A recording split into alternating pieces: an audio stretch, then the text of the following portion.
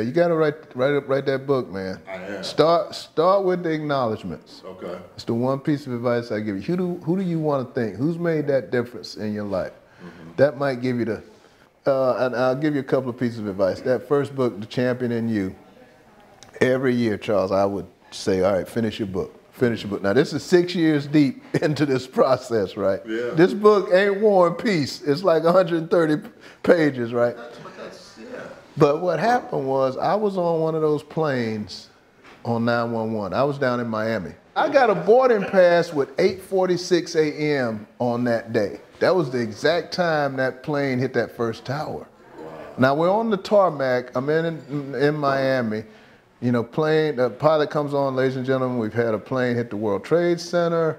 We're going to be not taking off. Here's where my training as a venue manager comes in, because we get into the terminal, and then they come on and say, ladies and gentlemen, we're probably not going to be leaving until 5 o'clock today. I'm like, if they saying we ain't leaving till 5 o'clock, we ain't leaving.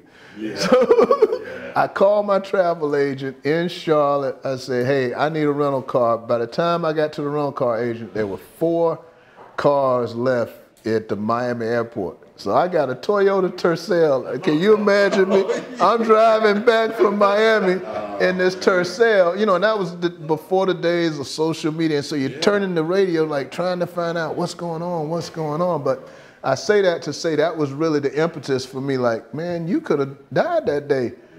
You got to finish this book. But I will tell you, I asked an artist, like, man, when do you know the painting is finished? And he said, it's never finished. And that was very liberating for me, because I kept trying to make the book better. Like, I think I can find a better quote for this little passage, you know, and I said, you just got to put it out there. It's not going to be perfect. And so that's what I would encourage you to do. If you really want to write a book, write it and then save some of the perfect for the second book.